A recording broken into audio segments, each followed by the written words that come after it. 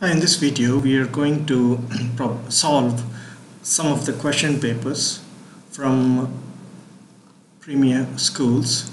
This question is from, I think it's from Tao Nan. And now the first section, each question carries 1 mark.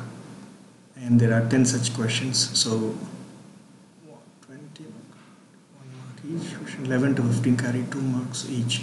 So there are 10 marks, 10 questions of 1 mark questions and 5 2 mark questions. So let's just go ahead and try solving these questions. Round off 3, 2, 4, 4, 5, 8 to the nearest 100. So we want to first write down the number first. 3,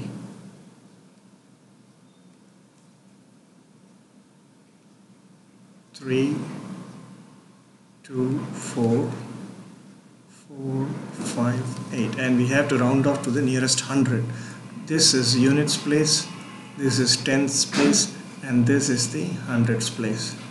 So this is where we need to make a decision. So after 4 we have to retain up to this, and the others can become zeros because you're going to rounding off to the nearest 100. So the number that we need to look for is after 5. After 4, what do we have? What we have is 5. If it is 5 greater than or equal to 5, then we can increment this number by 1. So the answer would become 3, 2, 4, and this 4 is incremented 1, so that it becomes 5 and 0, 0. So the answer is 3, 2, 4, 500 here. So that's rounded off to the nearest 100. Now the next question, express 0.375 as a percentage. Here the number is given to us in the form of a decimal form, right? And if you are converting this into a percentage, it should be a fraction where the denominator is 100. So right now it's like 0.37 by over 1, right? So now if I want to make the denominator 100, I have to multiply it by 100. And when I do that, I also have to multiply the numerator by 100.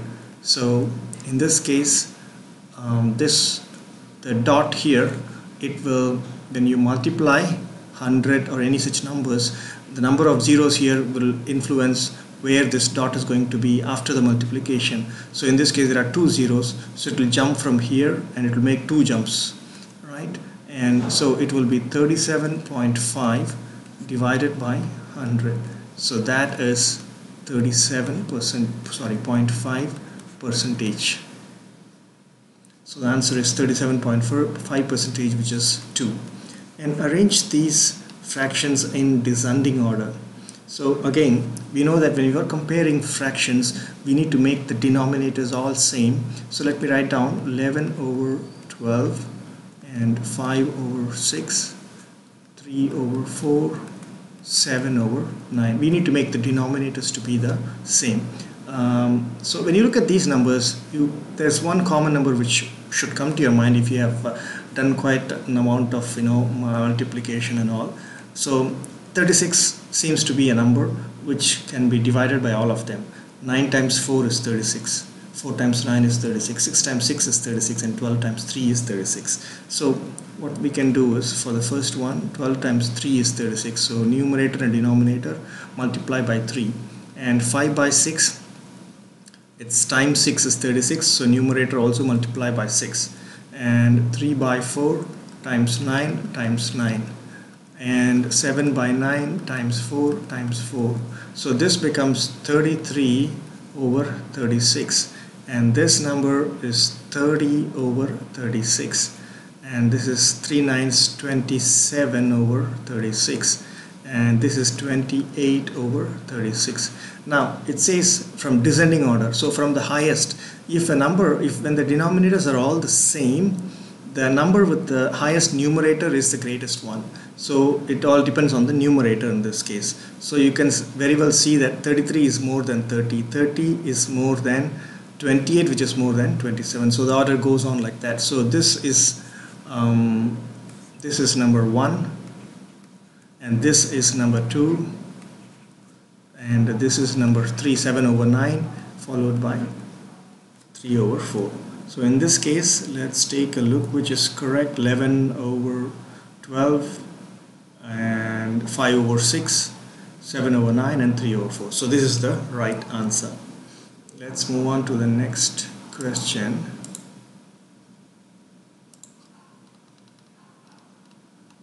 How many seconds are there in 3 by 5 hour?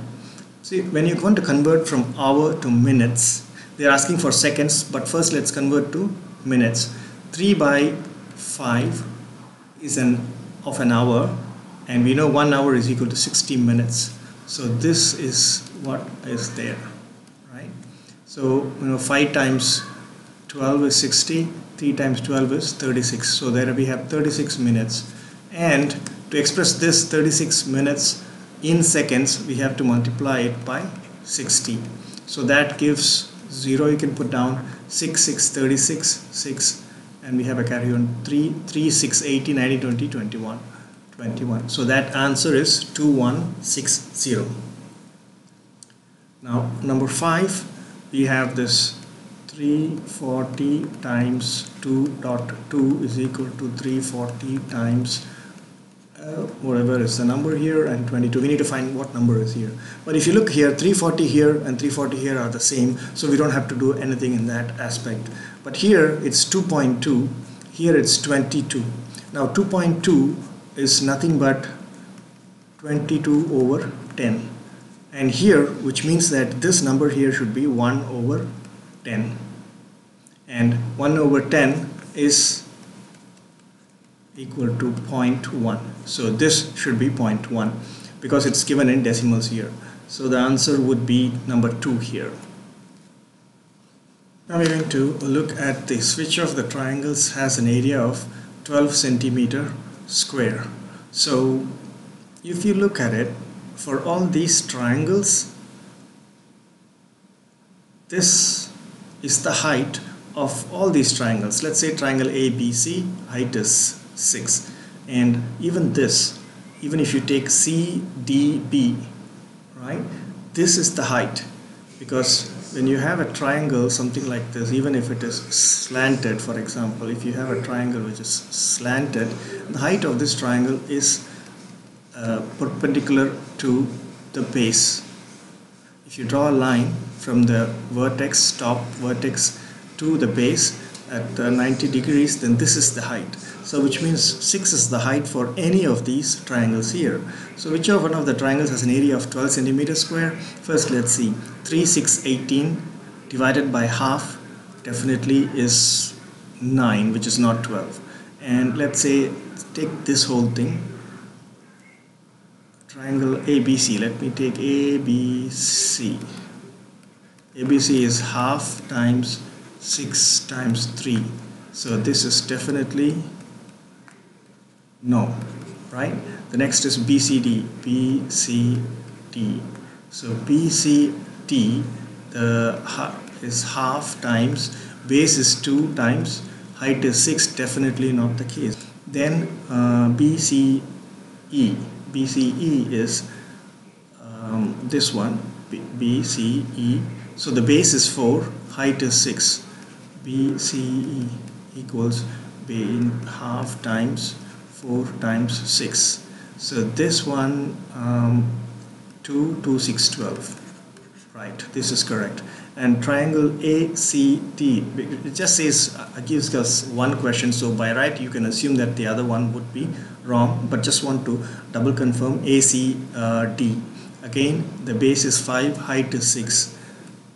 ACD equals half times base is 5 times height is 6. So 2 times 3 is 6, 5, 3 is 15, which is not equal to 12 centimeters square. The next question is find the perimeter of the quadratic circle, this one. Now perimeter, let's see how the triangle, this is the quarter circle and this is 21 centimeters, which also means this is also 21 centimeters. Now perimeter of the quad circle includes this quarter circle, this arc, and this radius and this radius. First let's find what is the total perimeter of the circle, because now you know that the radius is 21, so that is given by 2 pi r, and pi is, they've asked us to take pi as 22 by 7, 2 times 22 by 7 times 21, and you know this is nicely, 21 is nicely divided by 7, so let's cancel this to get 3, so that is 44 times 3, which is equal to 132 centimeter is the total. This is the total perimeter of the circle, or it's also called the circumference of the circle. Now we need that for a quarter circle, so we have to divide this by 4. 132 divided by 4, that gives 4 3s 12 and 4 3s 12, so 33 centimeter. So this 33 centimeter is for this portion only. So we need to add 21. So 2 times 21 here is giving you 42 plus 33, that gives you 75 centimeter. So yep, we have the second option here.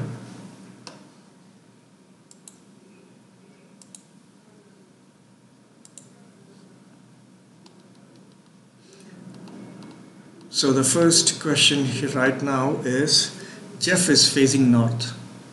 So it's about direction.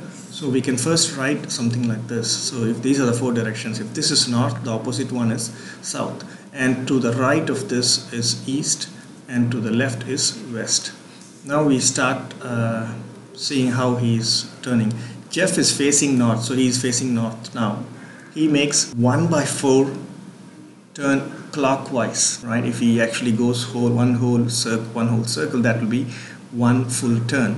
So right now 1/4 turn has to be up to this here. So he's going to turn this side, and then followed by a half turn anti-clockwise. So half a turn is 180 degrees, and that he does in the anti-clockwise direction. So he goes on from this side to turning this side. So he is now facing here, facing this side. And from here he makes a final turn to face southeast. See, south and east, exact middle here is southeast. And we also know that this quarter is actually 90 degrees. So from here he is actually turning from here to here first, that is 90 degrees, and then southeast, exactly middle of these two. So he goes up to here, and which is 55 degrees. So now he is facing southeast. So sorry, this is 90 degrees. So 90 plus 45 is 135 degrees. So find the angle that he has to make for the final turn. Just the angle is about just the final one, which is 135 degrees, and it's anti-clockwise, yep, to show the direction. So the first one is the answer.